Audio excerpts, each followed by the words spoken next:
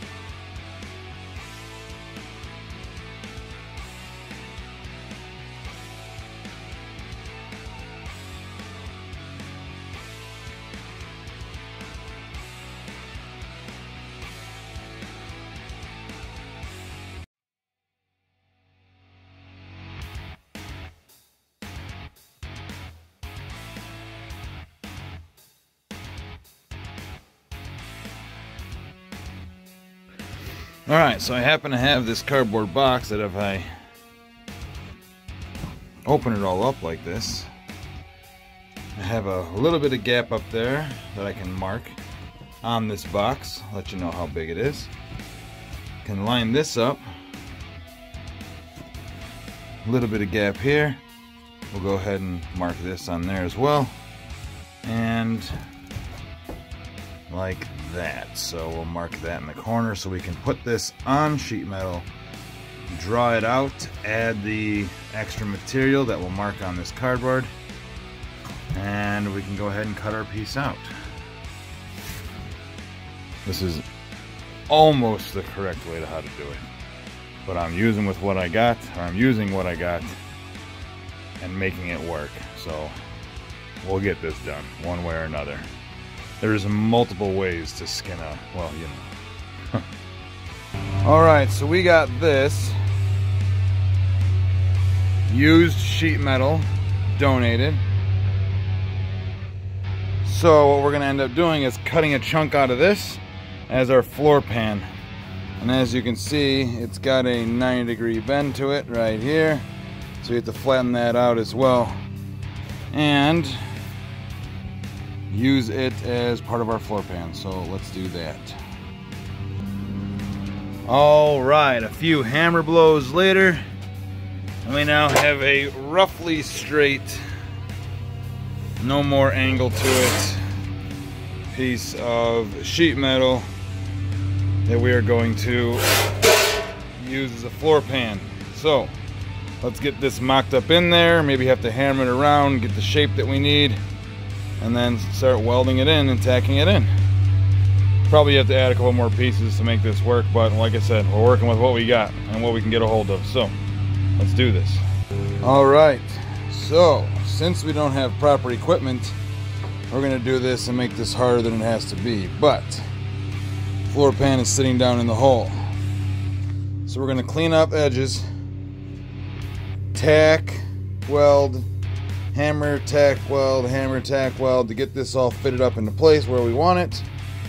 Once it's all welded up, find out where that frame piece is, drill some holes, and then I'm trying to remember the term for it. Plug weld it. That's what it's called. Plug weld it. So that means we're going to drill through the flange or lip on the frame rail, but not through this, so that we have a backing and we can weld to it. Bam. Upside down. So we're going to do that. So let's get this all tacked into place.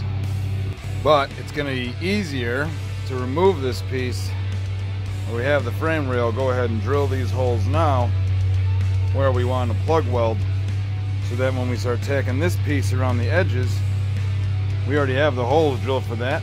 We can just go underneath and weld that piece to that. So let's drill some holes first. Then we'll put that plate in.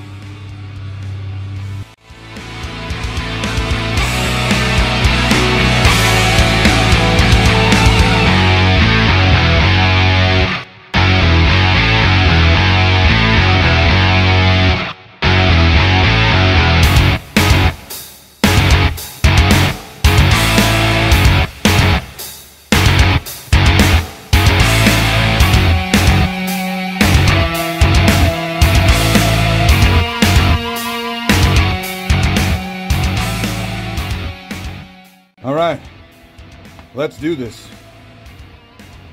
I see you waiting. Okay, now let's do this.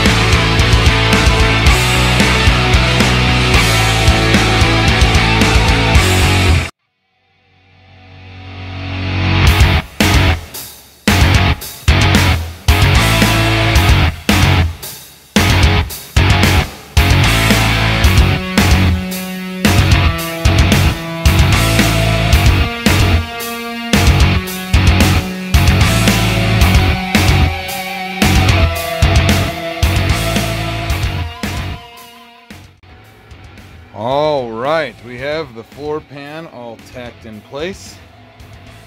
Looking good. So now I just have to do this corner here and this edge. But there's if you look on that side, you can see there's an actual piece that comes over. So I'm going to make that and tack that too, then check underneath and fill whatever residual or leftover hole on the bottom. But, so we're gonna build this and make it. But yeah, that's where all tacked in all the way across. Now to finish up. So, but we're gonna stop the video today and move on. So, thanks for watching. Please like and subscribe right here. And follow us on this awesome adventure of this 71 Javelin AMX. And stay tuned for the next random trade.